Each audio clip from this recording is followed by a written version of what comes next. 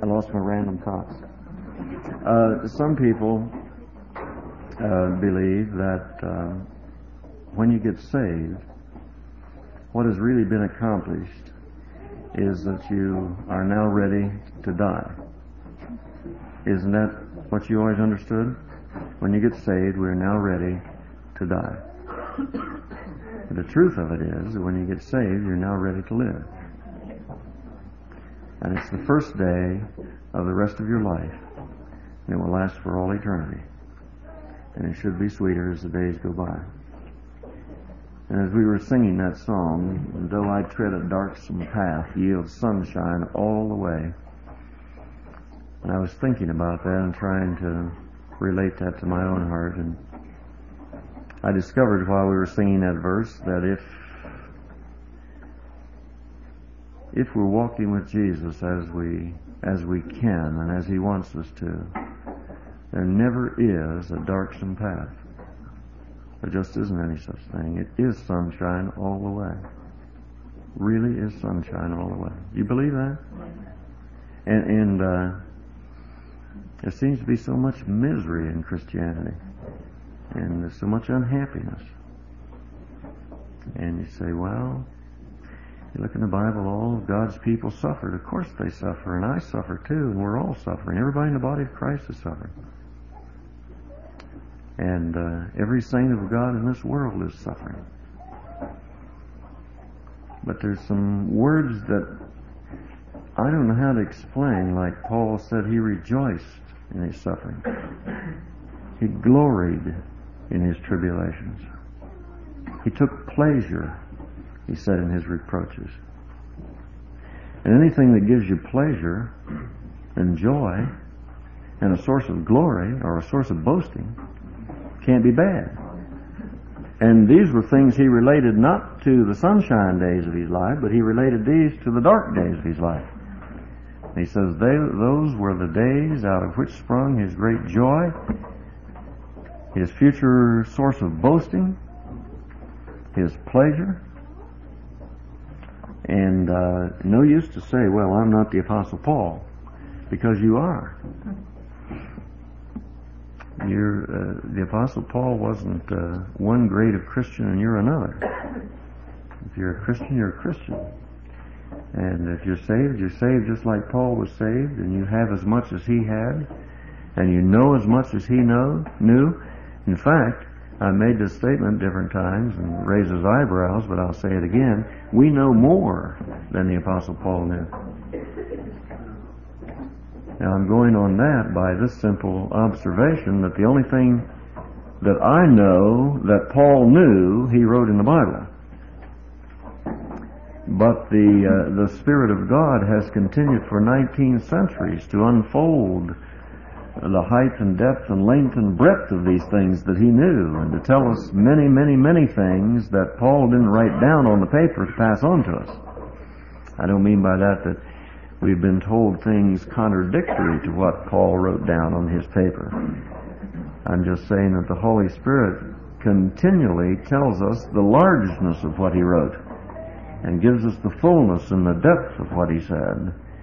And we're the recipients of everything he knew, as well as everything that the Holy Spirit has revealed to all the saints for 1900 years.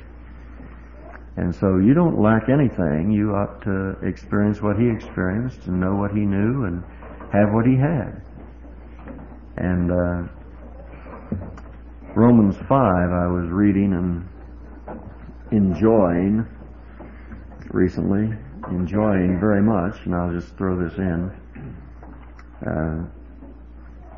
Paul opens it by saying, therefore, which is kind of now a plateau he's arrived at in the book of Romans, and he's going to look backward now upon what he's taught in the first 4 chapters and draw some conclusions, tie the loose ends together and put into one big statement what he's been saying here for 4 chapters.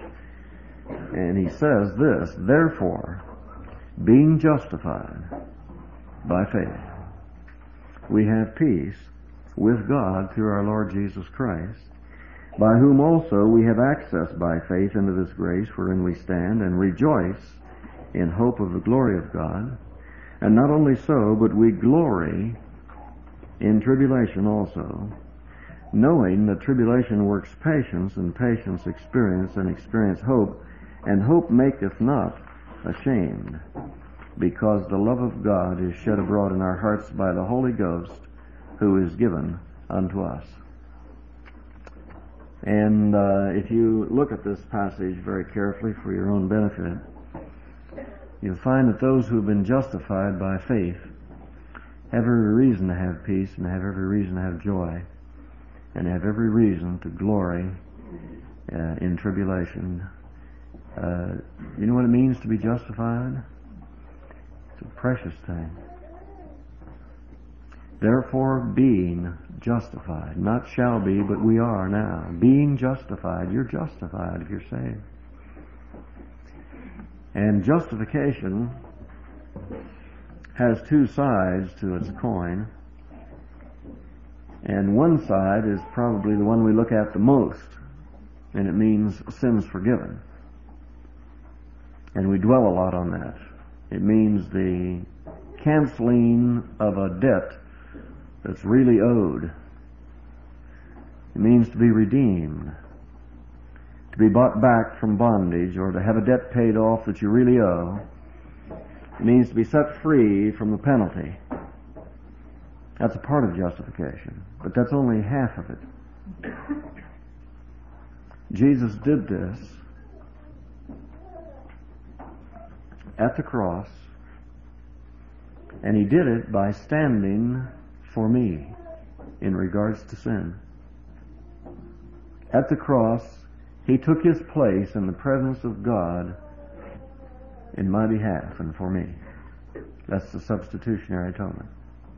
He answered to God for all my sins as though it were myself answering to God for all my sins. He faced God and God's judgment and God's law and God's penalty as though I were standing there facing God's judgment and God's law and God's penalty.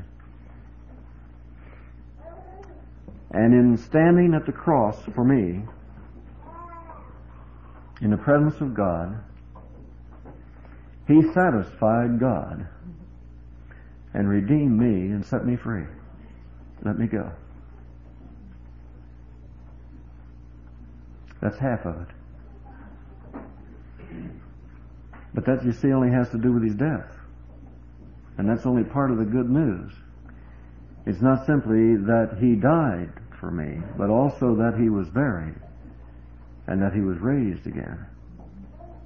So the other part of the good news is that after he stood for me at the cross and faced God in death and was buried in a second death and descended into hell and propitiated God for all that stood against me, then God raised him, and being raised from the dead, he was received into glory.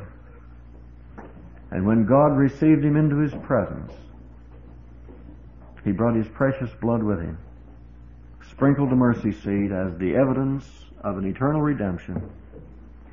But then God did something for him. God seated him at his right hand and gave him the glory which he had before the foundation of the world, and called him his righteousness. And so the other half of justification is he was raised again for our justification. That is, when he was seated in the glory, he is now seated there, standing before God, if you want to put it that way, for me as my righteousness. At the cross he stood for me for sin. But now at the throne he stands for me for righteousness.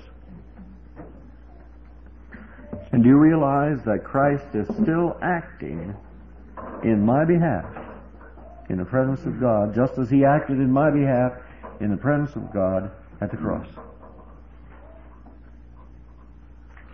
And in the book of Romans, Paul clearly states the great, wonderful truth that justification is not only being freed from the penalty of sin, it not only means to be redeemed from the power of sin and loosed from all of its penalty and its curse, but it means also to be acquitted of all guilt. It means also to have all the charges dropped. It means to have perfect righteousness counted or reckoned to you. It means that just as God put to the account of the Lord Jesus your sins, past, present, and future, don't ever forget. Just as He put to the account of the Lord Jesus your sins, He also in His resurrection put to your account Christ's righteousness. That's precious. Do you believe Jesus died for you? Do you believe that He lives for you? That's what that means. That doesn't mean that when you say, He lives for me, that means that He's way off in the sky someplace, and because He lives up there, that means that after I die, there'll be a resurrection, I'll get to heaven. That isn't what it means. Just as He died for you once, He dies, the book of Hebrews tells us, no more. But He lives after the order of Melchizedek, a priest forever. And as He stands there before the throne of God forever, standing, not literally, but as His standing before the throne is forever, so is your righteousness forever. So is your standing in the presence of God forever. And you see, none of this has anything to do with what you did, what you are doing, or what you're going to do. It has nothing to do with what you promise not to do. It has nothing to do with what you fail to do or what you achieve. It has nothing to do with your relationship to an organization. It has nothing to do with your relationship to me. It has nothing to do with anything in this world. It has to do with the Lord Jesus and God the Father and the Holy Spirit and what they did in the covenant of Calvary. And that's the only gospel that I know. And it's the only gospel that I preach. I can't preach another because I don't know another. And I tell you this, I dare to believe it. I dare to believe it because God says that it's so. So therefore, I told you I wasn't going to preach. Being justified by faith. That's how you get it. That's how it becomes a reality to me. It becomes a reality to me when I believe it. It becomes a reality to me when I believe that God told me the truth when He said this is the way it is. And someday maybe we'll have time to go into what it means to believe. Brother and I were talking about it the other day. We were kicking around the question, what are we really saying to the unsaved when we tell him to believe? And we got to discussing the ridiculous idea of going out here and telling the sinner what to do in order to be saved. And the answer came up in the conversation, well, the jailer said to Paul, believe on the Lord Jesus Christ and thou shalt be saved. That's what Paul said to the jailer when he asked the question, what shall I do to be saved? Believe on the Lord Jesus Christ and thou shalt be saved. And I said, well, it depends on how you hear that. I don't know what inflection Paul had in his voice when he said that, but I can say that to you and give you some different understanding of it. If you ask me, what must I do to be saved? I would say, believe on the Lord Jesus Christ. As though I were saying, go ahead. Do it if you can. Can you do it? No, you can't do it. Faith is the gift of God. We say, then what's the use in telling anybody to do it if they can't do it? Anybody can do it who wants to do it, but they can't do it on their own. That faith is a gift of God, and you can't command somebody to start believing. Belief or faith comes by hearing, and the hearing is of the Word of God. And you'll read following Paul's discussion with the jailer, and so he took him and he taught him the Word of the Lord. And in the giving of the Word of the Lord to this jailer, faith was born. We have the idea that the jailer dropped down right there on his face and said, I'm a Christian. But what followed was that Paul took him privately and he taught him the Word of the Lord because he wanted to hear. Because I have an idea that when he said, believe in the Lord Jesus Christ, the jailer said, thanks for nothing. Because that's something I can't do. I don't know anything about Jesus, for one thing. And what's to believe? But let me tell you exactly how you get justified. You get justified by believing what God says about Jesus. That's exactly how you get justified. Well, that implies, of course, that you'll have to hear what God says about Jesus. So how shall they believe without hearing, and how can they hear without somebody preaching, and how can somebody preach without them being sent? So it implies you have to hear from somebody what God has to report, and what He has to say, and what He has to say is good news. And here's the good news. I'm not mad at you. I don't hate you. I'm not going to put you in hell. I'm not going to hold you accountable for your sins. I love you. Your sins are paid for. I'm not mad at you. You're reconciled to me. I want you to come and live with me. And I want to come and live with you. That's the good news. I know you're naked. You don't have to hide anymore behind the trees in the garden, and you don't have to wear your fig leaves anymore.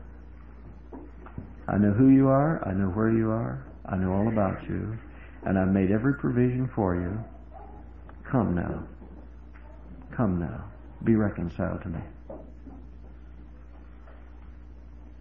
Well, what do you want me to do? I don't want you to do anything.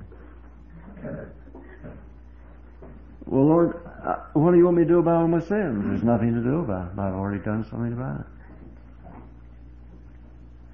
Well, Lord, I'm bad. I know. That's why I had to do this. But what do you want me to say? Try thank you.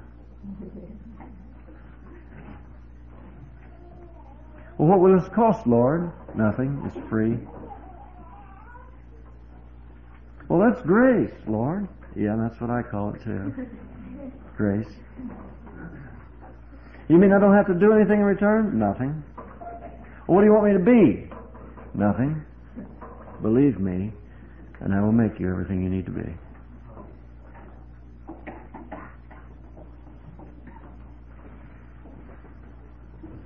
I'm compelled to ask you this. How many of you really believe that salvation is that simple?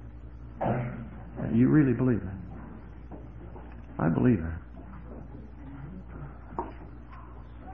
And I'll tell you this, that if it's not that simple, there ain't going to be anybody in heaven. There won't be a soul there. Not a soul. If you don't get there that way, you won't get there. Because if you don't get there that way, then there will be something you will have to do. And if there's something you will have to do, first of all, you will spend your entire lifetime trying to find out what it is. Because as many different people as you meet will tell you as many different things to do in order to be saved. So you have to run through all of them and see if you get any results. And that'll take your lifetime.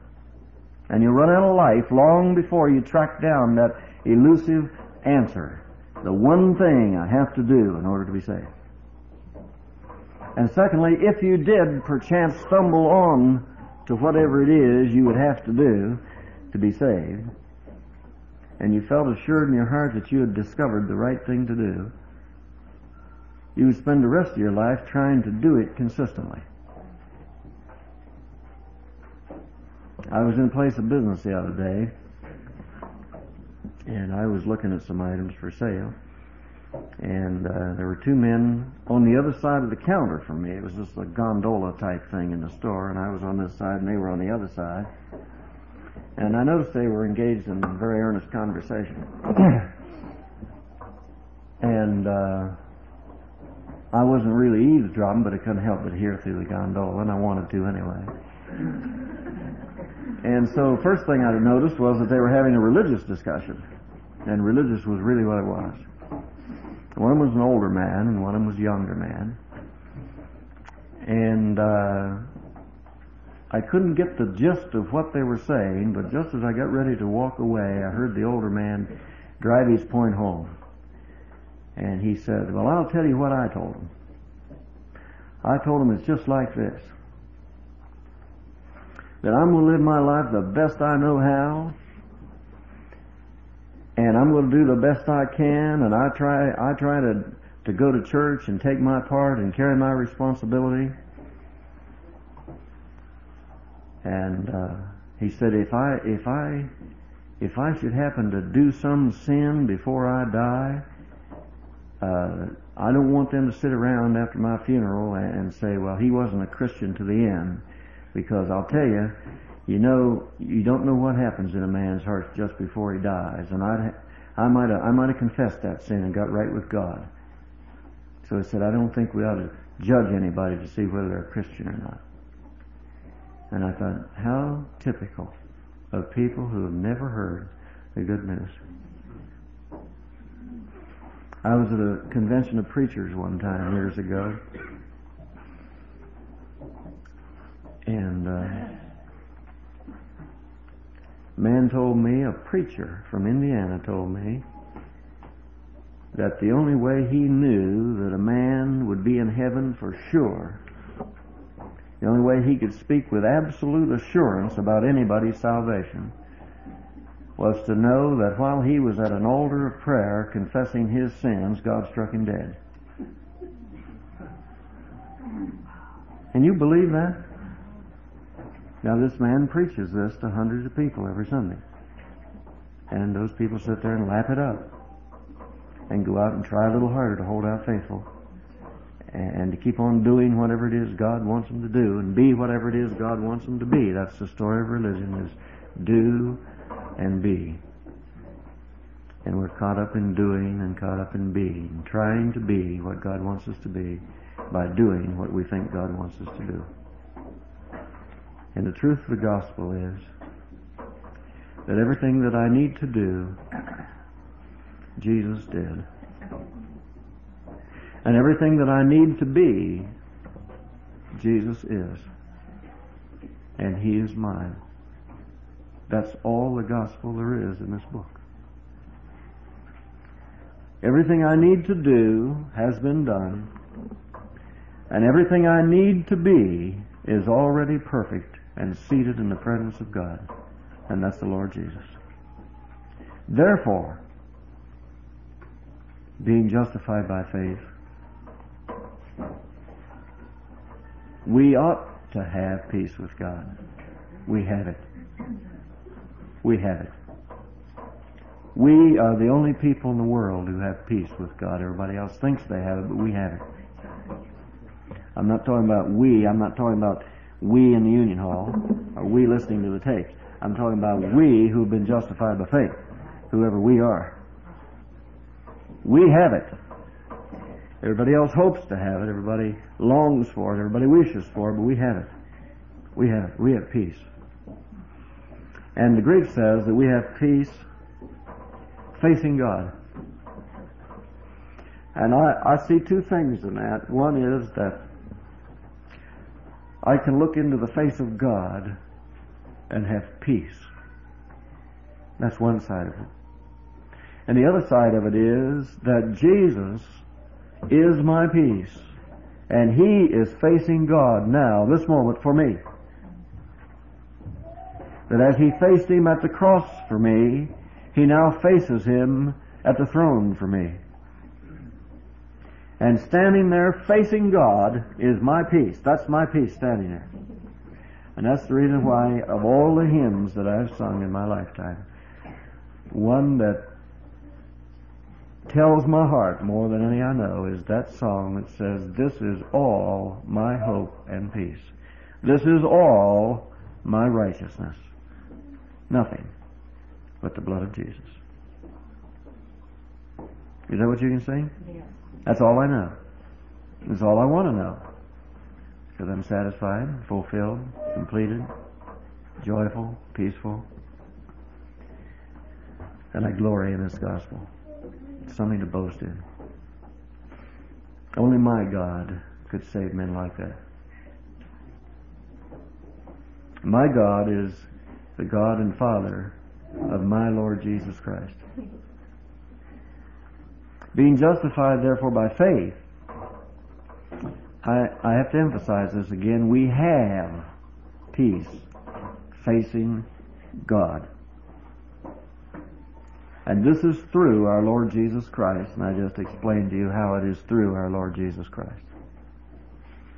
It's not through anything that I've done, not through anything that I am, not through anything that I've accomplished or hope to accomplish, not through anything that I've promised God, not through any of my performance.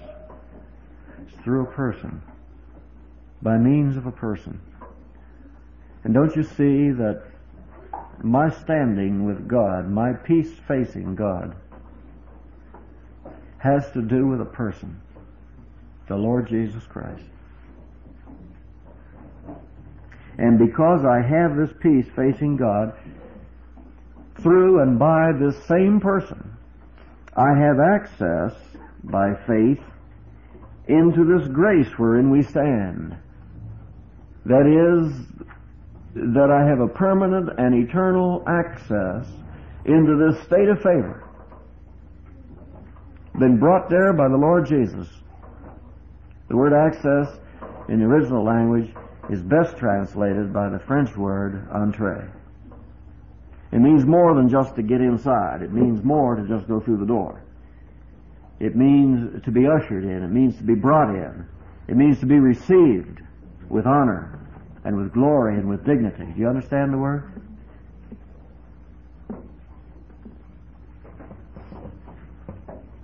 Now, the water meter man has access to my house because he was there the other day to read the meter.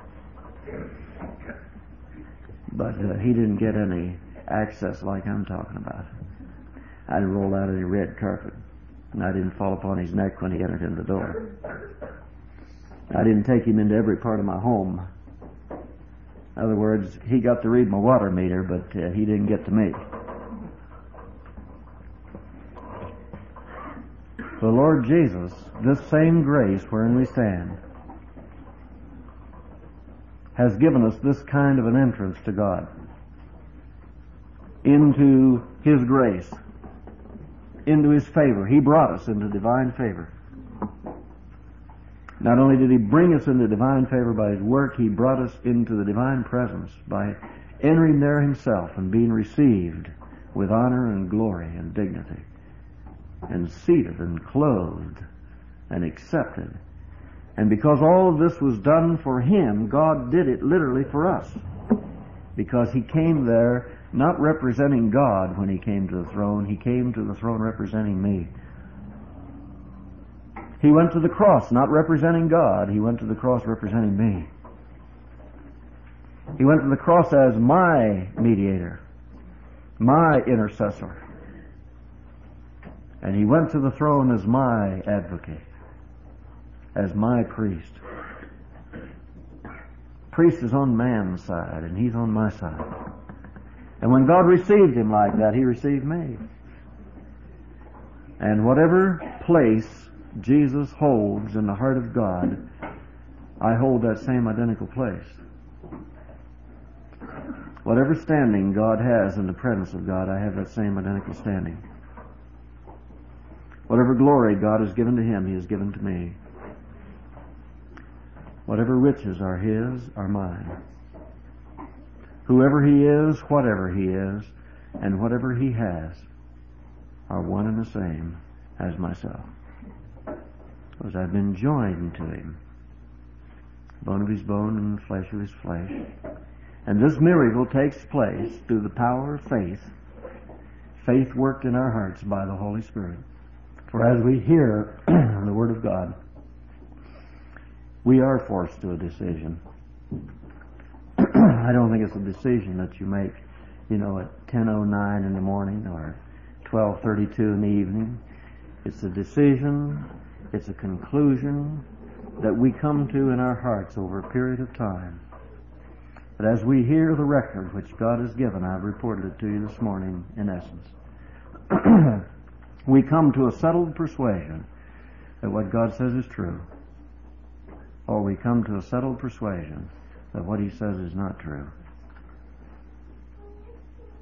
And when we come to a settled persuasion that what He says is not true, we are just as much filled with unbelief as the believer is filled with faith. An evil heart of unbelief, God calls it in the book of Hebrews. Now, it doesn't do any good for you to say that you believe it.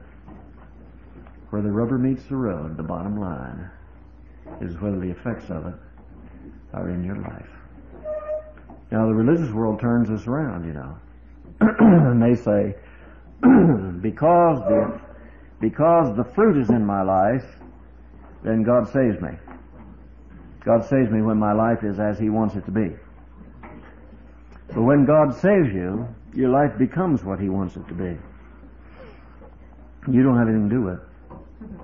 Not a thing in the world. It doesn't do you any good, I repeat, to say that you believe this, unless the practical effect of it is in your life. Now, what is that practical effect? What is that? Well, if we have been justified, and if we have peace with God, if we have access by faith into this grace wherein we stand, there ought to be some rejoicing in the hope of the glory of God. There ought to be some glory in tribulation, which is an old-fashioned word for pressure. There ought to be some patience worked in us that produces experience, and an experience that makes hope a reality to us every day in our life. A hope that never is disappointed, and a hope that is never, never confounded or put to the blush. And along with it, the love of God poured in and then filled to overflowing and running out by the Holy Ghost who is given unto us.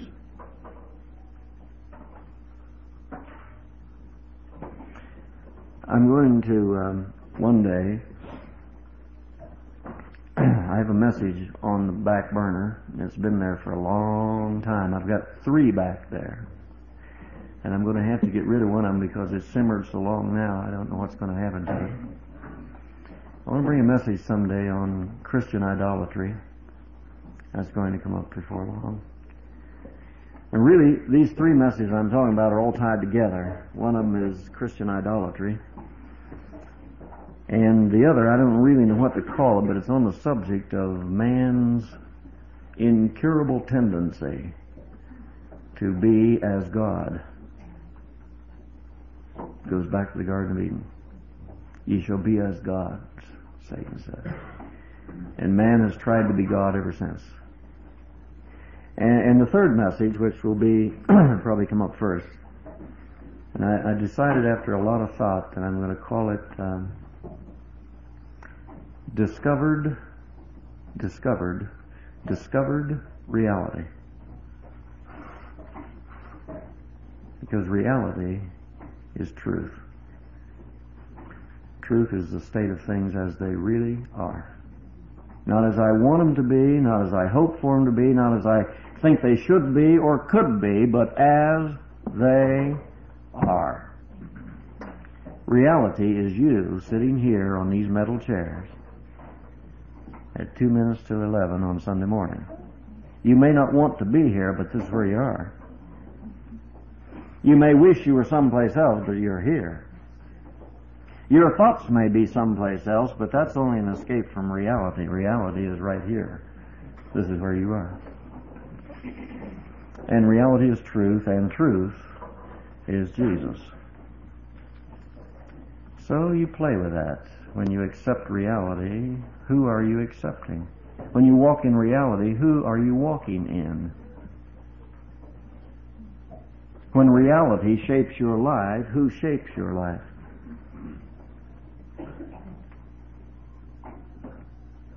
And the reason I've been thinking about this reality business a lot is it fits in with what we're talking about here from Romans. The Christian world says they have peace. They say they have joy. They say they have hope. They say they glory in their tribulations, and they say they know that they work patience. And they say they have the love of God. They say all these things. Say is a big word. You might even call it a saying religion, because they are always saying these things. And if you'll let that little word sink in, it will probably bring you back eventually to the book of James, where James continually says, if a man say, but thus and so be not true. And then he'll bring you to John's epistles. If a man say he have no sin, thus and so is true. So there's a lot of saying religion even back in John's day and in James' day, and there's more of it today. Now, there is a thing. This is part of a message I'm giving you a preview. We'll switch from the religious world now to the scientific world. And what you have in the scientific world, you have two things. You have scientific fact, and then you have an interpretation of those facts, which becomes scientific theory or hypothesis, right? Now, where all the difficulty comes in is we have too many professors in college and around the world, and too many scientists who teach their interpretation of facts as though that interpretation was the fact. You with me? The reality is the fact. A million people may interpret the fact a million different ways, and you have a million different philosophies of the fact, but that isn't reality. Reality is the fact. And the reality never changes. You may not ever get to it, but it'll always be there. You may not understand it, but it will never change. You may not like it, but it will never go away. It will be there forever and ever and ever and ever, and Jesus is the fact of all life. He's the reality. He's the truth.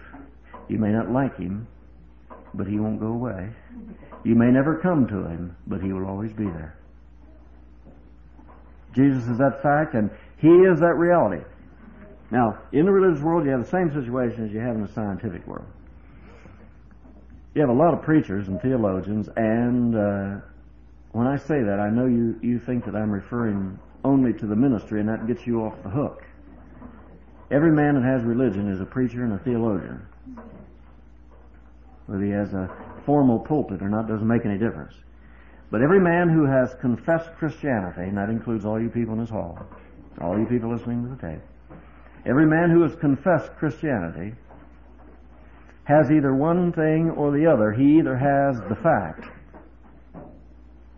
or he has his interpretation of the fact. He has the reality or he has his theory about the reality. And theories, you know, sound good and they're convincing. And theories are weighty and powerful because they're built on reason, line upon line and precept upon precept. So theories are hard to combat. And they give all the outward appearance of having the fact.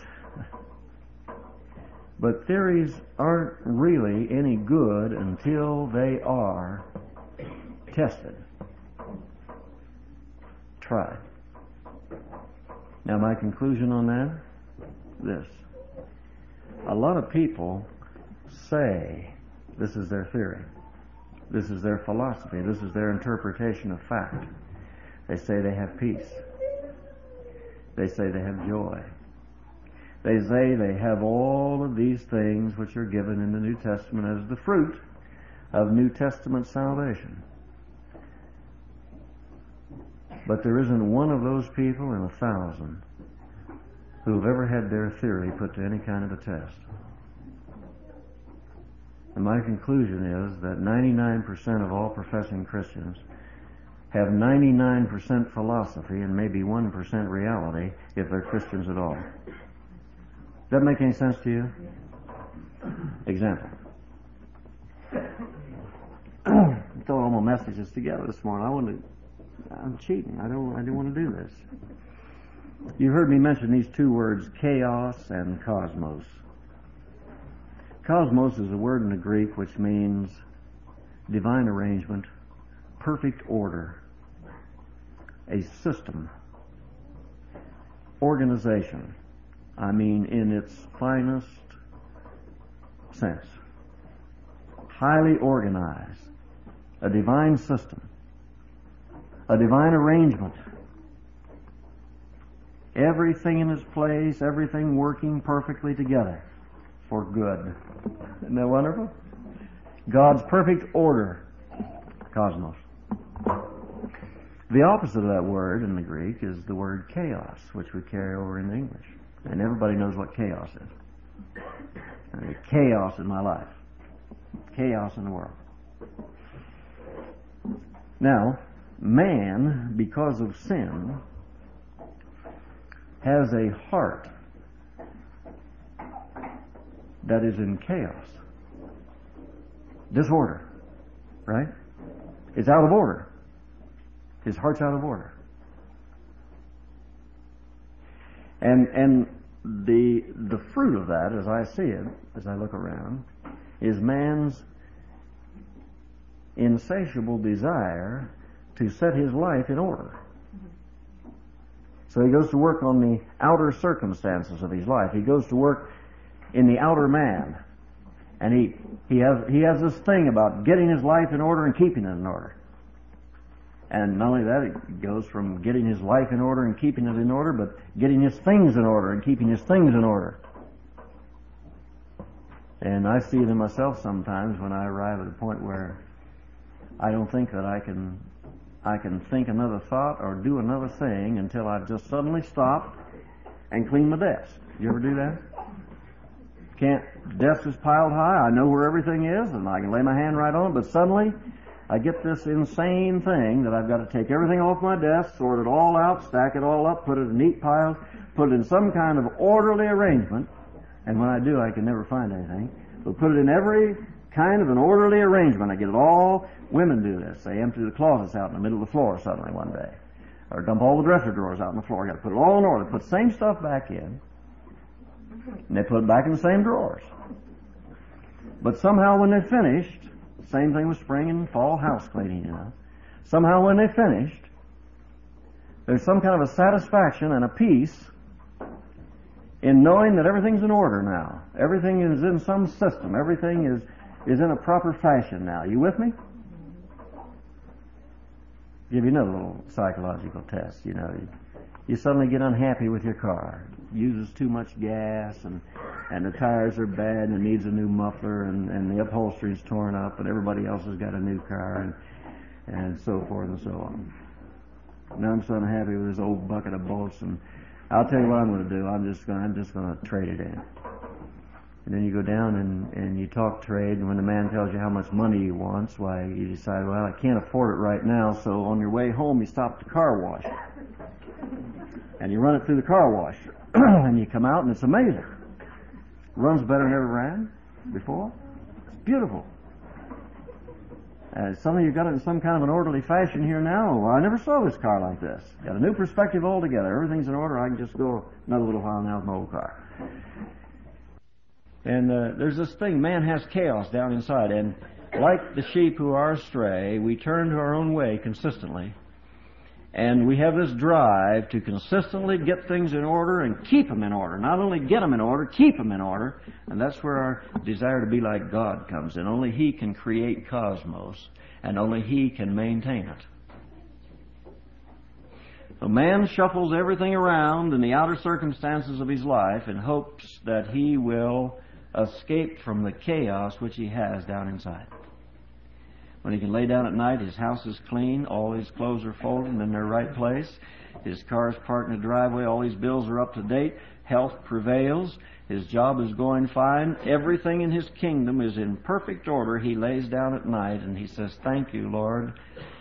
I have peace and I have joy and I have all these things that are the evidences and the proofs of the Christian life." And the Christian life is an established cosmos in the heart forever by the work of Jesus Christ. But I tell you this, when I said that most Christians have 99% theory and 1% reality, if they have any at all, I throw it out to you. Every one of you people in this hall this morning are living in more or less a controlled environment. Right? You're moving within a perimeter wherein you probably feel reasonably safe and secure. Your friends are there, and your family's there, and your things are there, and your job is there, and this is there, and that's there. And I just throw this out to you. Do you have peace because there is an orderly arrangement to your life? Or do you have peace facing God because of Jesus Christ, even though your life may be in chaos?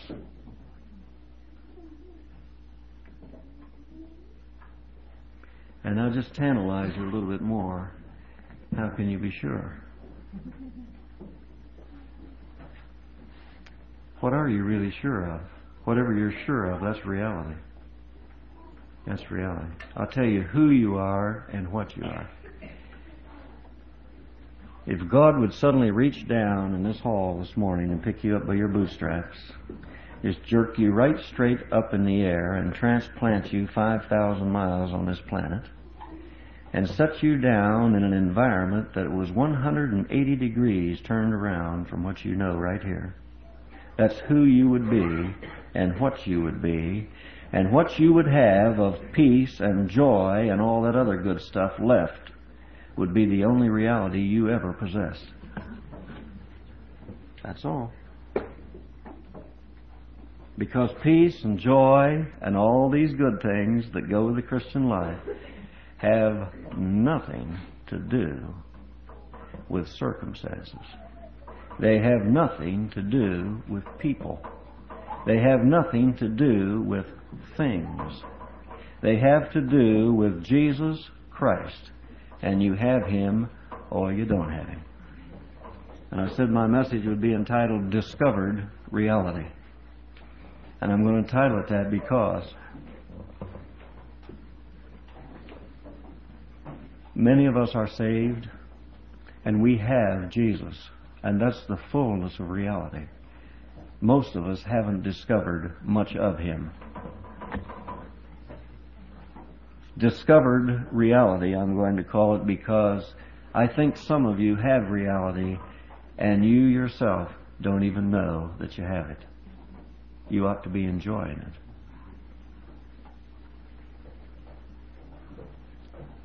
Well, what's to preach now? I want to give you one example. And I'd probably like to go into it some other time in depth.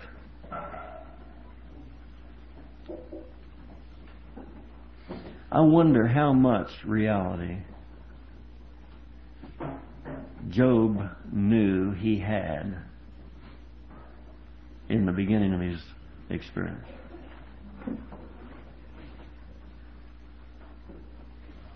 Job's described in the beginning of his experience as being a wealthy man, very wealthy man. Described as being a highly esteemed man, respected man. Family man, big family. And an adoring family. Every day they met together and offered sacrifices together. And every day Job prayed for his family. And just, you read over the first part of the first chapter of Job before his troubles started, and you just write, happy, happy, happy, happy, over the whole page. Blessed, blessed, blessed, blessed, blessed. Here's a man who surely, his life could be described by the single word, cosmos. Cosmos.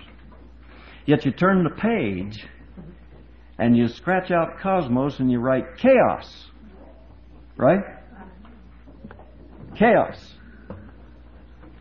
As in one fell swoop. You notice I like that. I don't even know what it means. But in one fell swoop, his family's wiped out. His things are wiped out. His marriage is wiped out, and his health is wiped out. Now, his marriage didn't get wiped out till all the other things started getting wiped out. And finally, his wife got honest for the first time in her life, and she said, why don't you just curse God and die? We'll all be better off. She wanted to collect his Social Security and retire. So you just write chaos over the man, can't you? And argue as you might like to. You can't get around the fact that God brought that chaos into his life. Did he not? Will you dare to say so? Did God bring that chaos in his life? Well, there's two schools of thought. Religion says the devil brought it. Faith says God brought it. Because God signed the order. And when it comes to taking responsibility, it don't make any difference how many lackeys have something to do with it. It's the man that put his signature down there that verified the order. Right? You fellows who are in the service know that. Ain't no buck private gets the blame for anything. It's that man up there at the top. That man that signed his name to the order. That's the guy that carries the responsibility. Okay? Who signed the order? I asked you. Who signed it? God did. Satan brought it for approval, didn't he? He said, here it is, Lord, this is the thing I want to do. This is the reason I make fun of him. But he's phonier than 30 cents. I thought I was phony. He is the king of the phonies. You know why he's king of the phonies? He's the servant of God, and he has convinced the whole world he's God. And he's got them thinking that God is his servant. He says God only does what I allow him to do. And God says Satan only does what I allow him to do. Now you can believe me or you can believe him, but I believe God. God's the boss. He's my boss, and he's Satan's boss too. And this is a pun. One of these days he's going to fire him.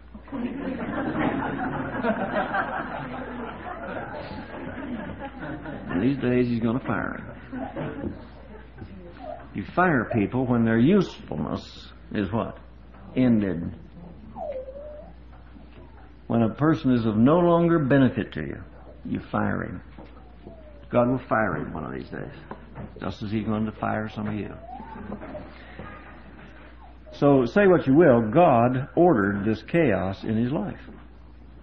And chaos came into Job's life. I mean, in one day. I mean, he got up one Monday morning and it just looked like any other Monday morning to him. Sun was shining, the family was there at the breakfast table, and Mrs. Job was fixing, grits and eggs and sausage and stuff. And coffee was perking, and Job said, bring the Bible, we'll have our devotions like we've always had them on Monday morning. He opened the Bible, read a few verses of Scripture, and said, let's pray. And he prayed for his family, and they offered their usual sacrifices. So let's go on out the field like we've done many, many other Mondays. And me and the boys will go down and see about the cattle. And before nightfall, chaos. Things gone. In a matter of time, days, things gone, family gone. Wiped them out. Lightning done struck them. Fire come right down out of heaven. Devoured them. So this Christian man went back to his house and said, well, lost all my kids, my in-laws, lost all my possessions, but I'll tell you one thing, I got God. And I got my health. And I got my wife. And I guess I got peace. And before long, he got up and he found out he had cancers all over his body, terminal. And the last straw was his wife came out on the garbage pile where they drug him and dumped him outside the city to die. And he was sitting out there with broken pieces of pottery, scraping the running, ulcerous, cancerous sores on his body. And she came out and said, I have a message for you. Why don't you just curse God and die? Because damn that God would do anything like this. That's religion. That's religion. You read about the phoenix, haven't you? They came back from the ashes. Job came back from the ashes. He's God's original phoenix. Because in the ashes, he got to the bottom line. And he sorted things out. And lo and behold, he found out that he had reality that he didn't know he ever possessed. He discovered some reality that he didn't know was ever there. And when he came back from that place, you remember God restored him. Gave him twice as much as he had to begin with. He had a bigger family than he ever had. I assume from that he got the family of God in exchange for his earthly family. But he had a bigger family than he ever had, better health than he ever had, more money than he ever had, more esteem than he ever had. I don't know what all he got, but he got, according to the Scriptures, much more than he ever had before. In other words, his latter state was better than his first, wasn't it? You can't knock that, no matter, how many bumps and bruises it took to get there. But he ended up in better shape than he was before. But the thing he got of value was not the things that were restored to him. What he got of value was the reality that he discovered. And I say that when Job came out of his pit, for the first time in his life, he wasn't ready to die. He was ready to live. He didn't fear man nor beast, and he didn't fear tomorrow nor yesterday. He didn't fear time nor space nor matter. He didn't fear anything. He had reality. He had found out that God was absolutely all he had ever needed. Job could testify, I have peace with God. And if I'd have heard him say that after his experience, I'd have said, brother, I believe you really do. Man, have to have it. You couldn't have made it any other way. But I have joy. I believe that, Job. You've convinced me. Well, then, when I talk along this line, people say, my golly, that's horrible. I mean, that's the way God has to treat us. That's the way God has to deal with us, bring reality in our life. No. He may never touch your health. You may live, be 90 years old and be robust and healthy till the day you die. You may have a happy home, a successful marriage, lots of riches in the bank, lots of friends, and all the things that people say are a part of being happy, or whatever. God may never lay His hand on a thing like that. May never touch a single thing in your life. Never. But I'll tell you this.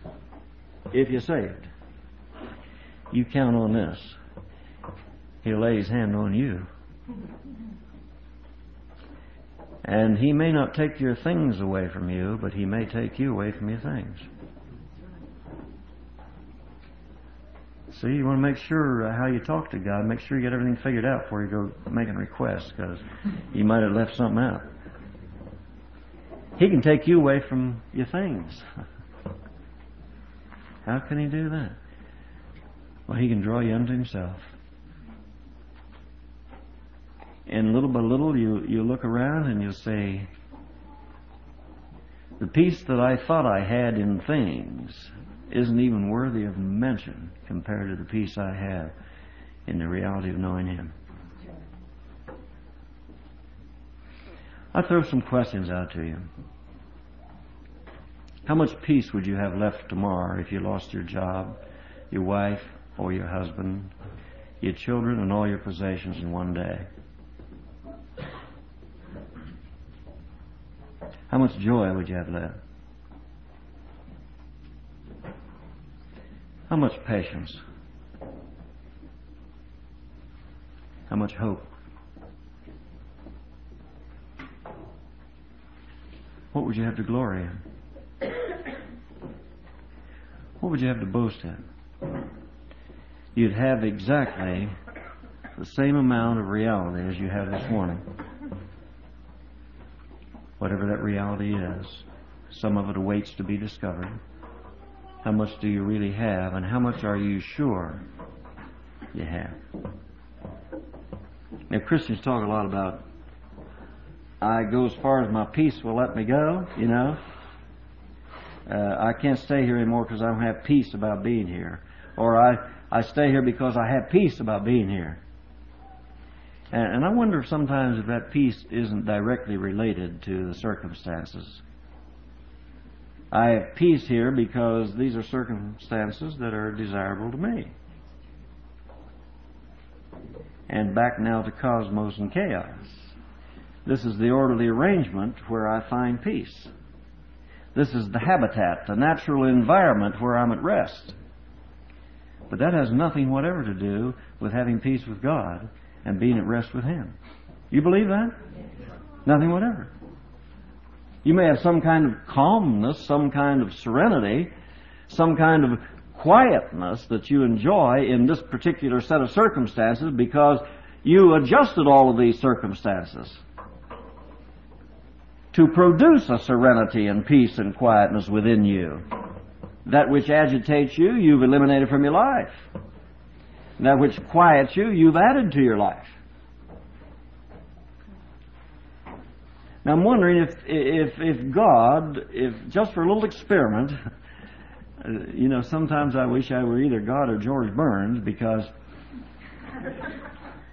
this is what I could do. I could just reach out here and just take you one at a time. Reach out here and just pick you up like this, like you pick up, little puppies. Just pick you up like this. And first of all, put all the data concerning your life and your environment and your circumstances into my giant computer. And then have my computer design an environment and a set of circumstances 180 degrees turned around from where you are. Now just plop you down in there, like dropping a lobster in a kettle. Just plop you down in there. And I'd wait to hear what you had to say. When somebody said, "Well, brother, how are you?" I'd wait to hear you say, "I have peace. I have joy." Is that too much Christianity for you? Would you like to have some reality like that? It's there. Jesus is that reality.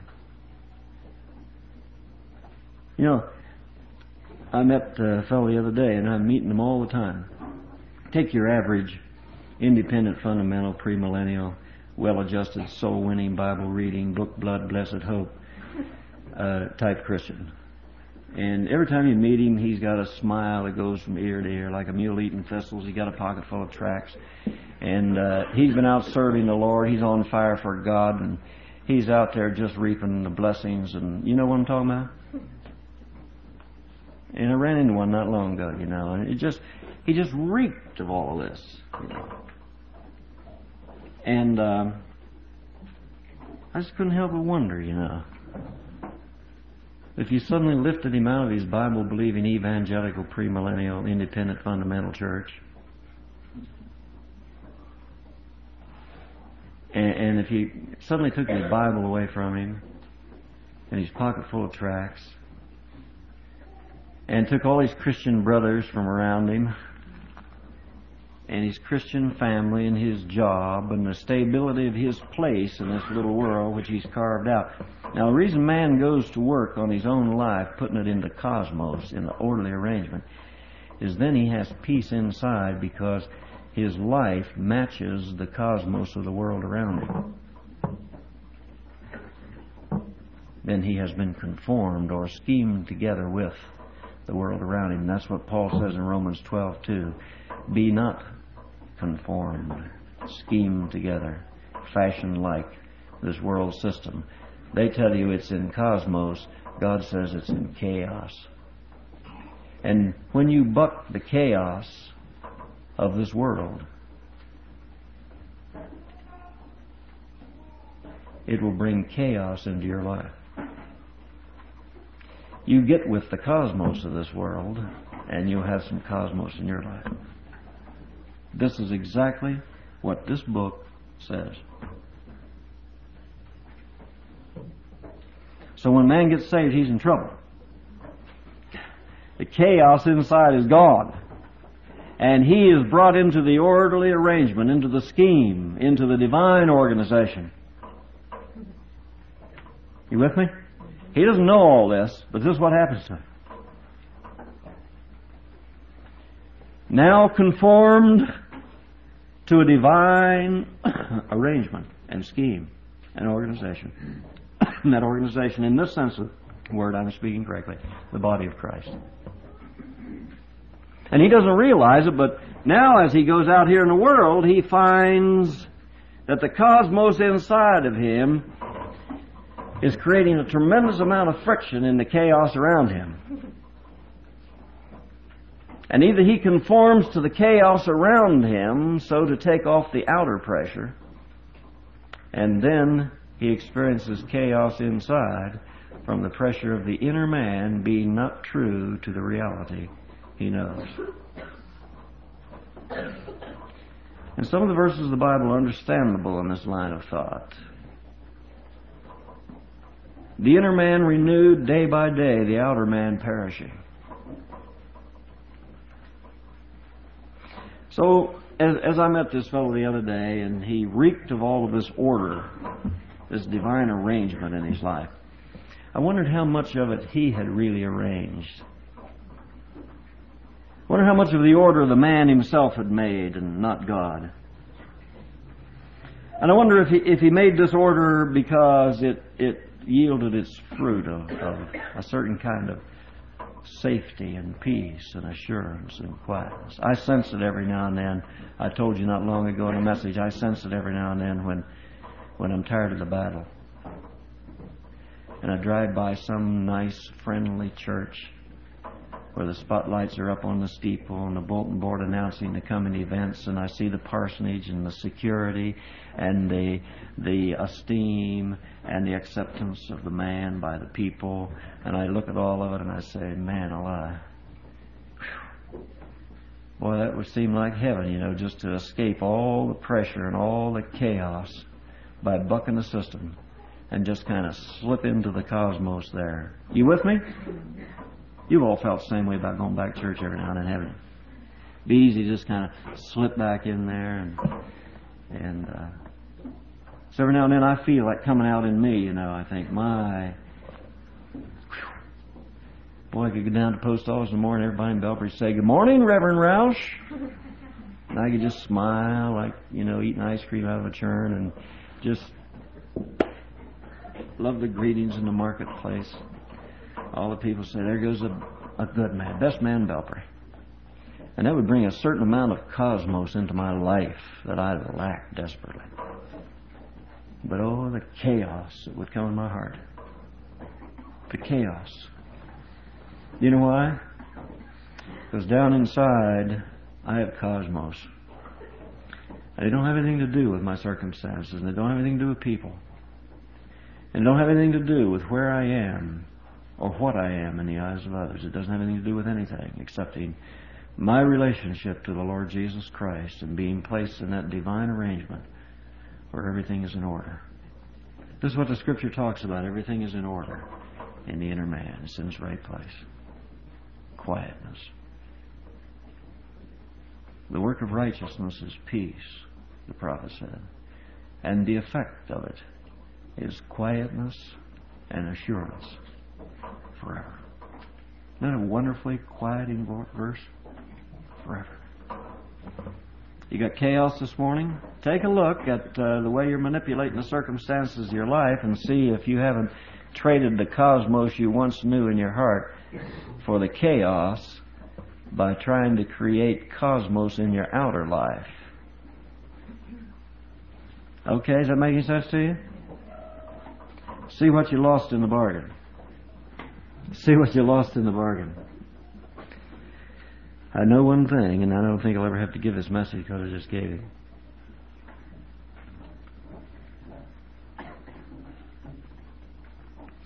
As I read this book, and I read it much, I see that the lives of the men and the women where God was glorified. I used to say things like the men that God used, and that's all right. That describes them after a fashion. But somehow we're so clergy, laity oriented that when I say things like that, then we turn off, so we don't talk about preachers. And when I see the ordinary individuals, the human beings in this book where God was glorified in their life, where He was big and magnified in their lives, where they decreased and He increased, I see that they lived, as far as the outer life was concerned, in utter chaos. All of them. Turbulent lives. You agree to that? And all I have to do is give you our great example. Our great example is Jesus. This man walked on this earth with perfect cosmos in his heart. Did he not? Perfect. And it's like the problem, in the atomic structure of the universe, all of the atoms being arranged in the same order. That's what gives the feeling of solid to my hands, is because the atoms of my hand and the atoms of this desk, when I lay my hand down there, they're in the same order. So it's the space in the desk and the space in my hand that collides. With a slight change, I could pass my hand through the desk. And when you have cosmos inside and you go out into this chaotic world, there's a collision of forces. A collision of forces. And then the Christian weighs the possibility of adjusting his life to the pressure that's out there so that the collision isn't as great, and thereby give himself a little rest and a little peace, and thereby create for himself what God wants to create for him, and thereby becoming his own God, and thereby becoming more and more dependent upon himself and less dependent upon God. You know how we deal with life. We work the trouble spots out of our life. If anything agitates us, we get rid of the agitation. Anything bothers us, we get rid of the bother. Anything worries us, we get rid of the worry. We never think of doing anything less than manipulating everything in our lives to give to us what we consider to be peace, rest, joy, and all of these things which are the gift of God through Jesus Christ. We settle for the counterfeit, but the reality's there. A joy you don't ever have to conjure up. A joy that'll be there whether it rains or the sun shines. It'll be there whether you're broke or you're rich. Be there whether you're healthy or you're not healthy. Be there whether anybody loves you or whether nobody loves you. It'll be there whether you got a place to lay your head at night or whether you don't have any place to lay your head at night. It'll be there whether you have friends or whether you don't have friends. That's the kind of joy that's real. That's reality, okay? The kind that works. And I see this in this book. I don't say that there weren't Christians in the New Testament that might not have had well-adjusted, organized, systematic, properly arranged lives. But I don't read about any of them. And therefore, I conclude from that God didn't think that their story was worthy of mention in His book. And if the New Testament were being written this morning in 1977, 99% of our lives wouldn't be worth mentioning in His book as an example to others. Right? You agree with that? How many of you would like to write your life testimony as an epistle to be carried out for 19 centuries to other believers to emulate? If you were all honest, you would say, hey, let somebody else who has a little more reality than I have put their story in there, because if I were sending advice down over 19 centuries, I would say, get more reality than I've got. Isn't that what most of you would say? Search for more reality. Find more reality than I've known, because I sense there's more out there. But I see that the lives that were worthy of mention were chaotic lives. Yet these men and women who lived them exhibited, demonstrated, walked in the reality of a cosmos within that no man could explain. Our great example, Jesus. My joy no man takes from me, he said. And then he mentioned peace. He said, peace I give unto you, and my peace I leave with you. There's one he gives and there's one he leaves, you know. The one he gave and the one he left. When he died at the cross of Calvary, he gave as a free gift to all who receive him peace with God. And that's what I'm talking about in my text. But he also left behind as a legacy and an inheritance a precious reality. I believe what was his own personal peace in this world. You know what I'm talking about? Did he personally have peace? Or did he just preach about it like most of us do? Did he have it or did he just talk about it? Did he have the fact or did he have the interpretation? He had the fact. It was a reality to him. Peace. And he left that for you. Yet he walked the most chaotic life any man could ever walk. Did he not? But he didn't try. It just happened that way. I have never seen any human being's life less manipulated by men than the life of Jesus. It was never manipulated by man, never. Never was it manipulated by himself. He always said, I came to do my Father's will. In every turbulence, he looked up and he said, even so, Father, for it has seemed good unto thee. Never did he defend himself. He didn't need to. Never did he justify himself before men. He never had to. He just walked around demonstrating the reality of what all of Phariseeism preached, but never possessed. That'll get you killed if you keep on doing it. Believe me. That's my message. The Lord bless you.